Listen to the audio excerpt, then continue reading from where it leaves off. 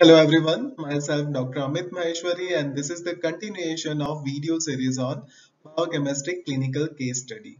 Today we are going to discuss methanol poisoning, why ethanol is used in the treatment of methanol poisoning and metabolism of methanol and ethanol in the form of one case. So let's start.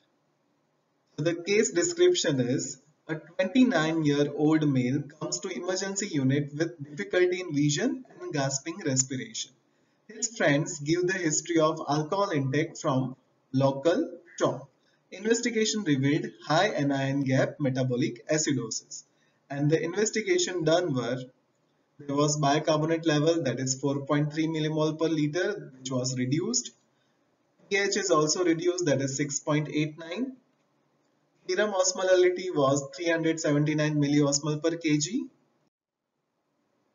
Sodium level was 146 millimole per liter. Potassium level was elevated, that is 7.7 millimole per liter. Urea was normal, that is 32 milligram per deciliter. Glucose was also normal, that is 108 milligram per deciliter. Chloride was 116 millimole per liter. And the lactate was also elevated, that is 14.2 millimole per liter. And in this case, patient was given IV ethanol for the treatment in addition to dialysis and other supportive care. Now let's see the questions. So the first question is, what is the rationale behind giving ethanol in methanol poisoning? So methanol is a toxic alcohol and this methanol is metabolized via alcohol dehydrogenase enzyme and it gets converted to the formaldehyde. And this formaldehyde is a toxic gas which can damage the retinal cells and it can result in a blindness as well as in the respiration difficulties. As given in the description, this particular patient was having diminished vision as well as difficulty in breathing.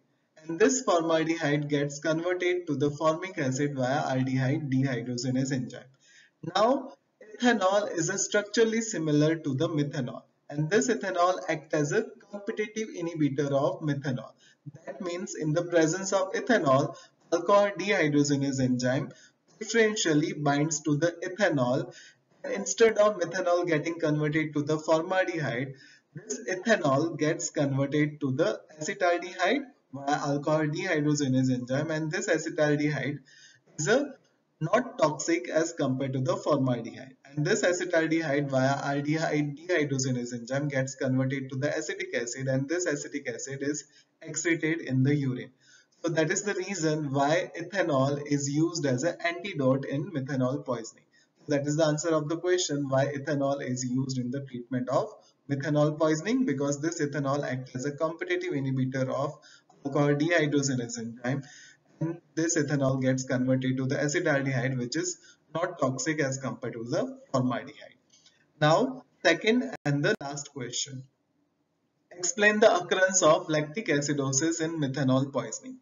So when methanol metabolism occurs, methanol gets converted to the formaldehyde via alcohol dehydrogenase enzyme. Then this alcohol dehydrogenase enzyme require NAD as a coenzyme and this NAD gets converted to the NADH. Now this formaldehyde again gets converted to the formic acid via aldehyde dehydrogenase enzyme and this aldehyde dehydrogenase enzyme also require NAD as a coenzyme and this NAD gets converted to the NADH. In the metabolism of methanol in the cell there is a high NADH. So this high NADH favors the conversion of pyruvate to the lactate which results in the accumulation of lactic acid and it results in the lactic acidosis. So that is the answer of the question why there is occurrence of lactic acidosis in the methanol poisoning.